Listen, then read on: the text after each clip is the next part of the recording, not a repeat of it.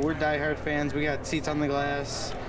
We come to every game. We're glad that we're at the All-Star game this year, too. We go away, too, and let's see half the games. This is a great experience. I mean, this is my first year on the team, which is, I've been in Philadelphia for the last 8, so this is awesome. And, I've never seen anything like this kind of support this early in the season.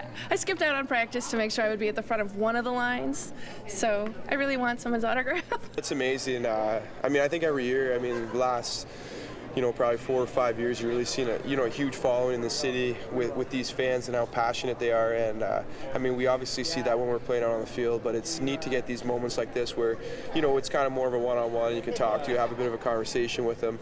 It's enjoyable for us to meet them as it is probably for them to meet us. So it's a good thing. The city is, once we get underway, it's pretty alive. This town, this city is consistently one of the best attended games in the league. So this is just indicative of what we're going to see the rest of the season.